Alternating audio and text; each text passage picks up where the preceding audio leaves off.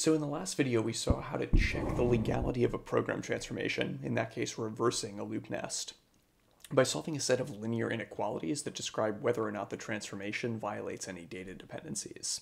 But can this be done in general? And the answer is yes. So first I just want to spend a little bit of time on integer linear programming, which is the tool that we used last time to find a solution to a set of linear equations and inequalities. So the first step is, if we can set up linear equations and inequalities that describe whether dependencies in a program are violated, then we can solve them predictably using standard off-the-shelf mathematical software for what's called integer linear programming, or ILP.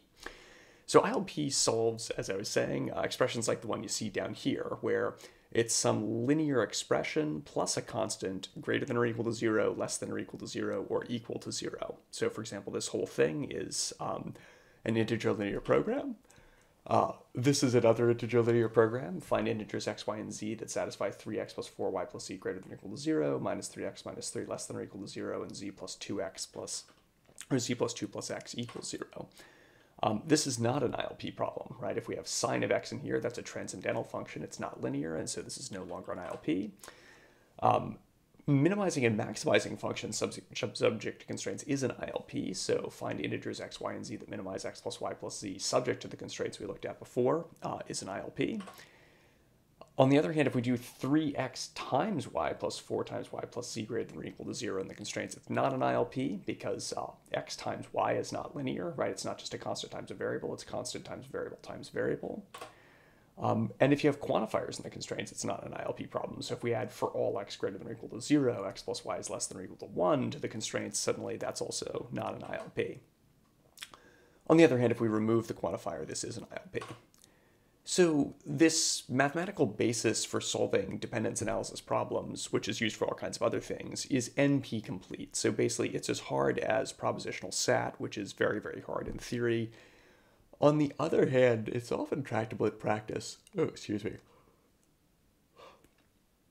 For problems with hundreds or thousands of variables. So it's a useful tool, and if we can reduce a problem about program analysis to integer linear programming, then very often for modest-sized programs it's going to be tractable. And it includes a lot more than you think. So the grammar that we described of basically just linear constraints sounds very limited, but actually, as I was saying, it's NP complete, so you can express propositional logic. You can actually express division by constants. You can express remainder. And if you're willing to include OR by basically calling the ILP solver multiple times, you can do things like min and max. And you can also encode absolute value comparisons and all sorts of other stuff. So the other issue about generalizing the technique we learned in the last video is, what about multiple dimensions? So in the last video, the set of equations that we got and the program analysis problem that we were doing were based on a one-dimensional program transformation. Take one for loop and ask whether it could be reordered. But how do we deal with the problem of loops with multiple different for loops, or loop nests with multiple loop levels, like the one we see on the left here?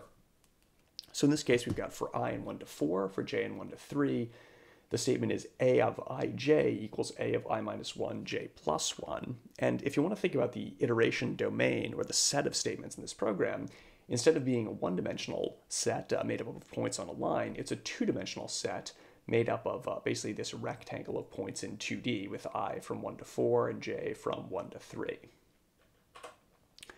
So we now need to describe the schedule before we can do our encoding into integer linear programming. And in our schedule, we're going to need to have multiple dimensions because there's multiple loop levels. But how are these schedules ordered? So when a schedule is one-dimensional, it's just obvious that, in one-dimensional time, say, I is greater than j if the number I is greater than j in the conventional sense that we learn in algebra. But how do you compare vectors? And if you're a more mathematically oriented person with some formal math background, you might know that there isn't actually a total order in higher dimensions. And the answer is lexicographically. So we're going to use an ordering which is written normally using the double greater than and double less than sign. And it's that I comma j is lexicographically greater than I plus 3 j minus 1 if and only if I is greater than I plus 3. So the first component is greater, the first component on the left is greater than the first component on the right. Or I equals I plus 3 and j is greater than j minus 1. And in our case, I is not greater than I plus 3, so this is false. And lexicographic order looks kind of weird when you write it in that symbolic form, but actually it's very familiar. It's basically the ordering you see on clocks. So for example, 1, 0 is lexicographically greater than 0, 9, for the same reason that 1 minute and 0 seconds is a larger amount of time than 0 minutes and 9 seconds. And of course, in general, here's just a repeat of that formula we saw on the last page. Now you might notice that there's an OR in here, and OR is not supported by integer linear programming. So if we have a formula that describes the data dependencies in a program and it includes lexicographic order, we're actually going to have to call the ILP solver multiple times to consider each possible branch in each OR. So when you start encoding higher dimensional problems, you need more calls to an ILP solver in order to decide whether the problem has a solution. So if we want to check if loop interchange is possible in multiple dimensions, let's say we want to change from, for I in 1 to 4, j in 1 to 3 do s, to for j in 1 to 3, for I in 1 to 4 do s.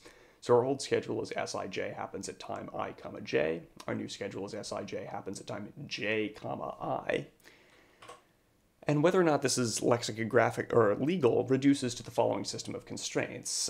There's some I prime j prime that's lexicographically less than j prime j comma I, and I prime equals I plus 1, and j prime equals j minus 1, and I and j are in their respective domains. And of course, because there's a larger set of constraints here, and because lexicographic order includes OR, which means we're actually going to have to check multiple different ILP problems, this gets a little bit tricky to solve, so I just fed it into a solver, and it informed me that this is SAT, which means that the transformation is illegal. So that's the outline of how you would check if a program transformation is legal, and I recognize that we went over some stuff pretty fast. But hopefully you got the general idea, which is you take in your proposed, your original program, your proposed program transformation, you compute schedules for each one, you compute the data dependencies for the original program based on the schedule and the memory accesses, and then you convert the expression which describes whether or not the new schedule violates any of those data dependencies into a system of integer linear constraints, and then you solve those constraints, and if the constraints have a solution, that means there's some dependence that's violated and the transformation is illegal. And if there is no solution, that means all constraints are respected, and that means that you can do the transformation.